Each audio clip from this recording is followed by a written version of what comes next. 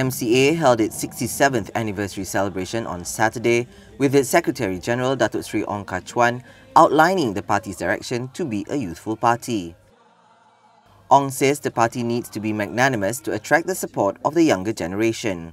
今天我们要的是一个能够容纳海纳百川、能集思广益的马华工会。我们必须要让更多新生代加入马华工会，让他们来策划他们的未来，让各民族的新生代来共同推动马来西亚繁荣与美好的将来。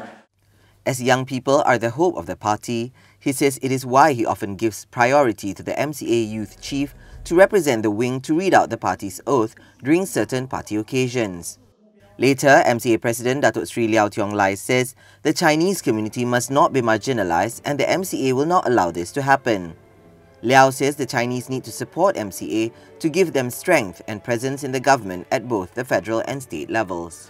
我们中继的分析，马华能够有多大的作为，跟华社给予的支持有多少，成为正比，这是重要的。马华的力量有华社的支持，马华的力量就会大。如果华社希望马华在中央政府以及州政府中有更大的话语权，马华不能再以商榷之妻孤军作战。华社的支持非常的重要。 He says MCA was formed during times of strife, where the Japanese occupation had sowed fear and distrust among the people of the then Malaya.